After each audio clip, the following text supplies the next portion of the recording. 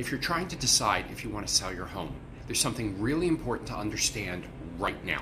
Even today, there are still more buyers looking to buy than there are homes that are available to be purchased.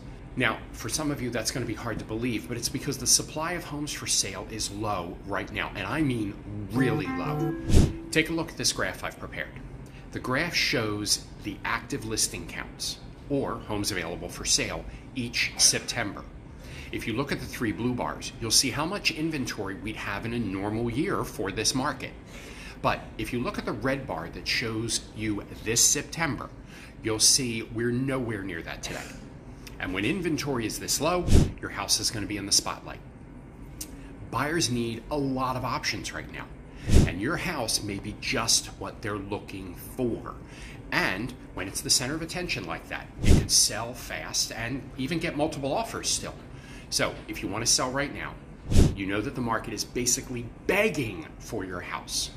Let's work together, get it listed at the right price so it gets snapped up by a lot of eager buyers. Take care.